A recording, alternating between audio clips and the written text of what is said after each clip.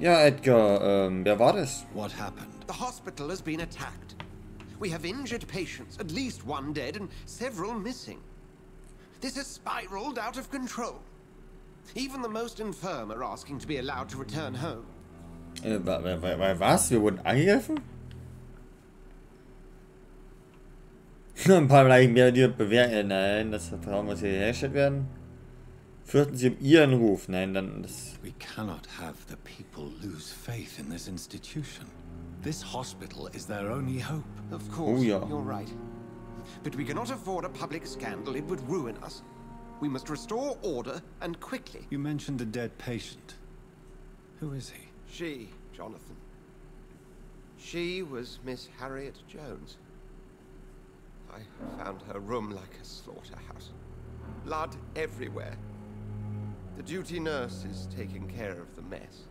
Ah ja.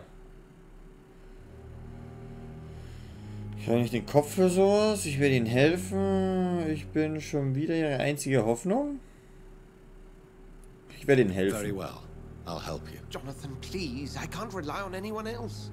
And this concerns you as it involves vampires. Someone has taken advantage of our more liberal tendencies here. In what way? Jonathan, I may turn my head when you or her ladyship indulge, but I will not allow this place to become a nest for street feeders. Please then, tell me. Sean Hampton, the man we thought we'd saved at the docks. It seems he was infected after all. So Hampton became more beast than man. Exactly.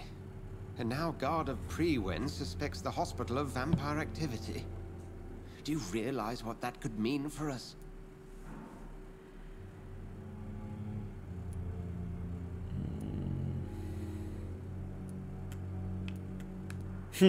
Ja, da haben sie eigentlich nicht ganz unrecht. Ja, die werden doch nicht Do you really angreifen. believe they would come for us here? In such a public venue? McCullum is a fanatic. The Guard will stop at nothing. You don't know what they're capable of, Jonathan. Very well. Since I brought Mr. Hampton here, I will put an end to this. Setze Sean Hampton.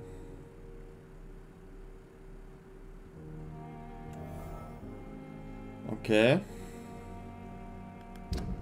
In den East End Docks. Jawohl. Das heißt, wir müssen so oder so da runter. Das heißt, das haben. Gehen wir hier wieder auf die Docks. Schauen mal.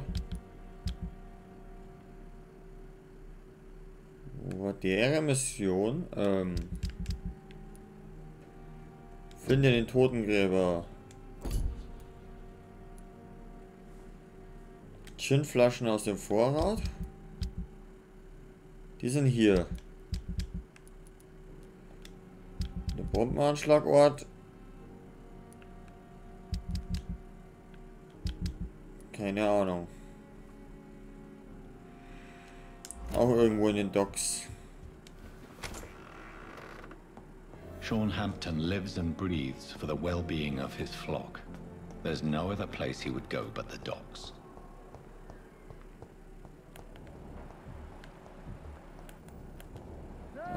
Da ist die Blutspur, die Gwyneth macht schon mal sauber. Ach, Pippa. Kannst du ja mit jedem auch hier überdingen. Ja, ja, das war ihr What Raum. on earth happened here?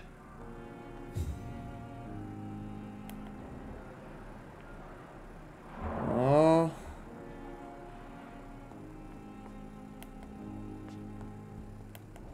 Schauen, da war er rumguckt. Kann ich jetzt mal mit Selma Good reden? evening, Miss Howcroft. How are you tonight? I need blood, Doctor. Warm, rich, vibrant blood. Offenbar gab es davon ja hier eben einiges. Is there anything you can tell me about the recent commotion here? Many things can happen under cover of night, Dr. Reed. But I took no part in this massacre. But did you see or hear anything? I can't say I did. But the smell of fresh blood almost made me faint, Doctor. I'll leave you, Mistress Okay. of the Dark, to your nocturnal activities. Oh, komm ich sogar hier die Seite. Rede ich mal hier mit dir. Du sitzt die ganze Zeit hier rum, Mr. Elwood. Dr. Reed.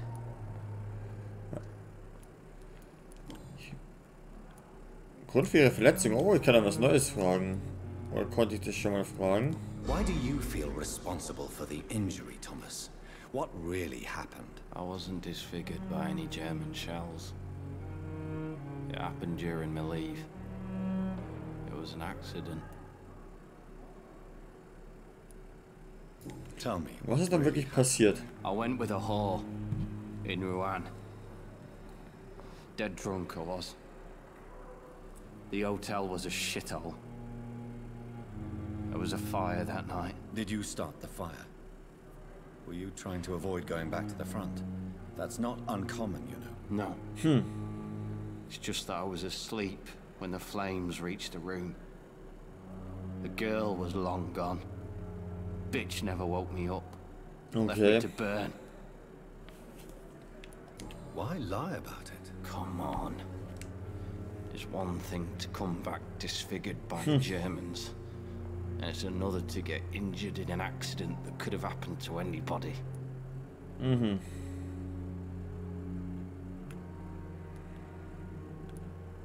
Schön, das ist nicht alles. Not everything, Mr. Elwood. Says Mr. Pretty Face. Hinweis, Fehlschirm, was? Also ich meine, so hübsch schauen wir jetzt auch nicht aus, also... Why lie about it? Come Kannst on. du nochmal wiederholen oder ist es weg? One thing to come back disfigured. Beauty. Says Sagt Mr. Oh mein Gott. Ja, okay, da haben wir verkackt.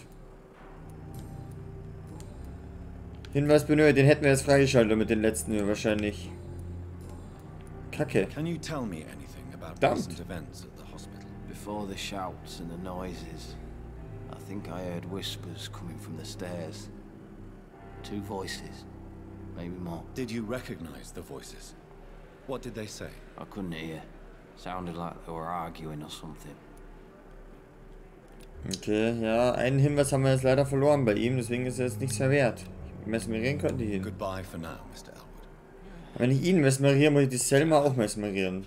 The pain. It's here again. Good evening, Nurse Brannigan. Good evening, Doctor. Schwester Gwyneth, über sie haben wir auch ein bisschen was rausgefunden. Ihr unprofessionelles Verhalten können wir jetzt nämlich auch fragen. Weil sie alles haben. According to the report I read, your unprofessional conduct put a patient in danger, Gwyneth. That's not true. I know when my patient's life is at risk, and I'm more competent than a lot of doctors that I know. Problem is, I'm a woman. I don't see what your gender has to do with your abilities, nurse. Yes, nurse. Because I'll never be a doctor, no matter what my skills. I could make a decision that could save a life, but oh no, that's unbecoming conduct. Okay. Sie möchte, so, sie irren sich, falsche Zeit, falscher Ort. Oh. So nach dem Prinzip, wären wir in einer anderen Zeit, an einem anderen Ort, könnte sie doch hier Ding sein.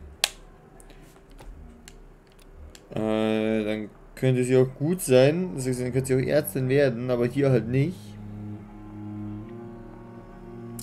Ist auch die neutralste Antwort von den dreien, falsche Zeit, falscher Ort. Sie haben Unterstützung, ist so, ja. Sie haben es ja richtig gemacht, aber es war halt nur vom Prozedere her falsch. Oder sie irren sich, ein Doktor hat immer zu entscheiden. Ich sag falsche Zeit, falscher I Ort. understand your frustration. During the war, I saw the skill and courage of the nurses on duty. But this is neither the time nor the place to start a revolution. To have the right to study shouldn't be determined by sex, skin, or wealth. That's all I'm saying. Ja, da hat sie recht. What can you tell me about the recent events in the hospital? That Mr. Hampton killed Miss Jones in her room, then ran away. And did you see all this? No. I was working by the tents when it all happened. I only entered the room when they asked me to clean up the blood.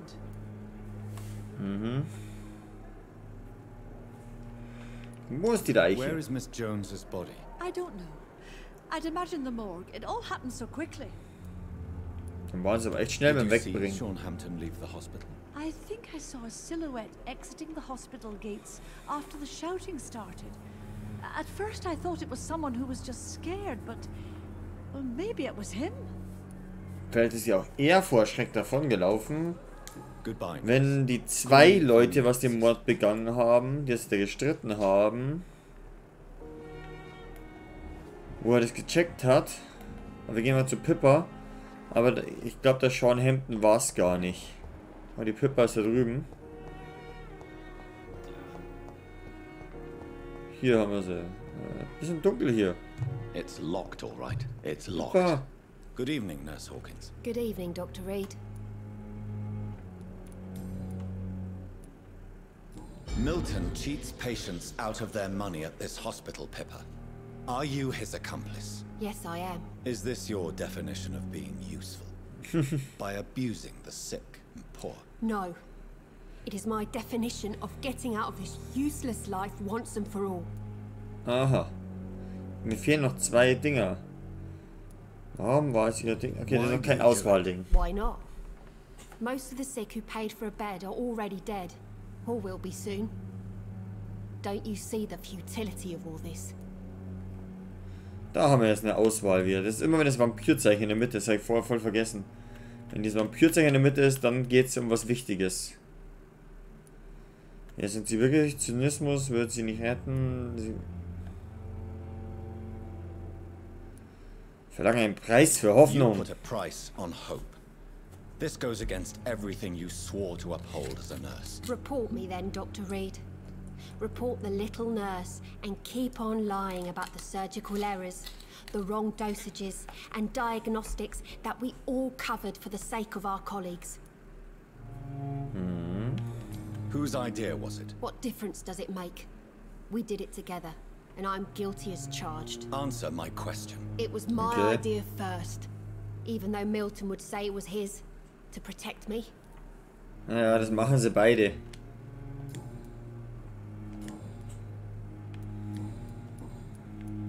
What can you tell me about the recent commotion in the hospital? Everybody's afraid. Death has always been a frequent visitor. But murder? How can we cope with that? As a nurse at this hospital, it is your duty to deal with these things as best you can. Yeah, Ja. until it's my turn to have blood spread all over the walls. I entered the room first, Dr. Reed. I've seen what that monster did to the woman. Und was? Was hat sie Goodbye, angetan? Nurse Hawkins. Ich will mehr Infos. Okay. Also die Gwyneth und die Pippa haben wir schon mal. Selma und Ding, das sind alle, die was hier so in dem Bereich sind. Was ist hier hin? Strickland, Morty, Aykroyd. Oh, warte mal, hier, auf ihn habe ich hier noch den. Das ist draußen. Der Spotpunkt ist draußen.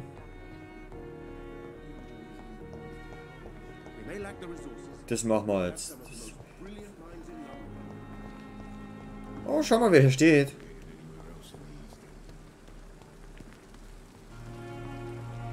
Wir müssen hier hinter das Zelt zum Aushorchen.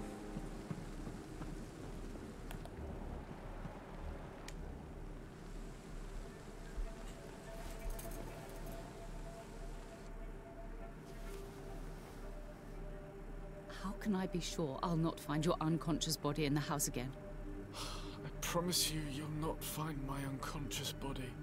For God's sake, how can you say such a thing? How can you refuse to listen? I tried to warn you for so long. No, I won't let my only son die. You promised me you'll stay alive. Your son lied to you, like the whole world lies to us.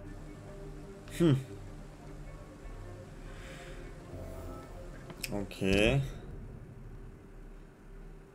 Mortimer hatte vor, sich das Leben zu nehmen. Ja.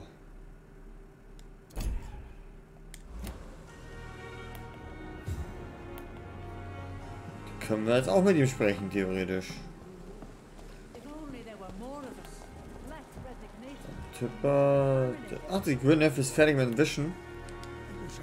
Good evening, Milton. Good evening, Servus, Doctor. Milton. Still trying to save lives? Ja. Wie immer. Erstmal, wir können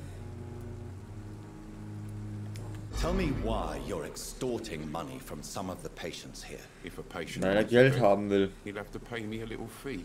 That's all. Where did you get the idea for such an immoral scam? Funny you should ask. The first time it was from a patient who bribed me to get a bed. It's only then I realized I could make a fortune. Admit it. Nurse Hawkins is more than your lover. She's Yep. also your partner in crime. Of course she is. How else could I tell which bed is free? I need to know that. Have you no shame? Don't you see the city is crumbling down? Today people are ready to pay to get a hospital bed. Tomorrow we may be fighting for food. Ja. Ich werde ihn hier fertig I'd handeln. like to see your goods. Wise choice, Dr. Reed. A reliable gun is what everybody needs these days. Hast du vielleicht wieder neue Rezepte? Nee, die Waffe hat er. Was hier? Gerade für so Zeug. Ich könnte natürlich die Shotgun mitnehmen, aber ich weiß nicht. Ich will jetzt nicht hier einfach eine OP-Waffe kaufen. Grüne. Oh, hier ist auf meine Leiche. Lady Ashbury. Oh, Jonathan. I cannot believe my eyes. Poor woman. Butchered by some savage Skal. Ha, komplett trocken. Jeder stirbt irgendwann. Also, eigentlich muss ich diese Option nehmen. Allein auf dem Grund von dem T-Shirt, das ich anhab. Denn ich weiß nicht, wie gut man es sehen kann.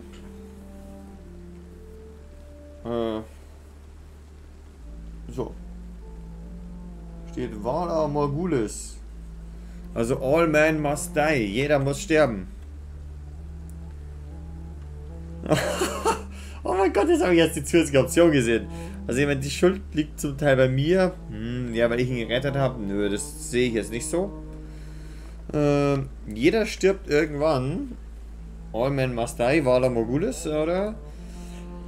Oh, richtig geil makaber. Einfach können wir diese Mahlzeit teilen. Einfach einen Witz machen. Einen sehr makaberen Witz. Ich weiß nur nicht, wie er den verpackt. Everything dies. Or should. Jonathan, how could you say such a thing? Forgive me if I feel despondent. For there seems to be no end to the suffering and death that surrounds us. I'm always here for you, Jonathan. Ich habe ja Mitgefühl. Yay. Was wissen Sie von Ascalon? Das hört sich doch gut What do you an. know of Ascalon? I was threatened by a creature, a vampire in Whitechapel, stating I had to obey the law of conduct. What more can you tell me about him? Er war riesig. He was bigger than a man. Huge, in fact. He seemed to radiate violence. I thought he was going to tear me apart. Then he vanished. Fergal, the executioner of Ascalon. You were Aha. fortunate he was not after you, but rather out doing his master's bidding. Ja, was What ist is Ascalon? The Ascalon Club are the most powerful vampires in Britain and exert tremendous influence. Take my advice and stay well away. Okay. I have experienced a certain difficulty when faced with holy symbols or trying to enter religious buildings. Have you? Now that's quite a question. I don't know why, but yes, it has happened to me. Macht sie Ihnen keine Aren't Angst? you frightened? Very little scares me, my dear. To be compelled to avoid symbols of faith does not concern me. Is this Ja, a vielleicht hat sie sign? vorher schon gemacht. The hand of God in action?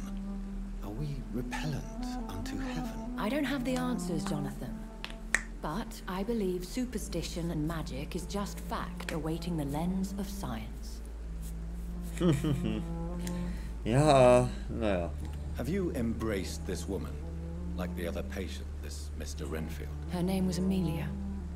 And no, I did not kill her.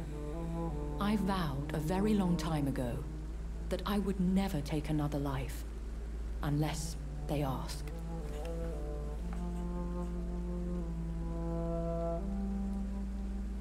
Is there sufficient vitality in the blood of the sick and dying patients? Yes, Jonathan.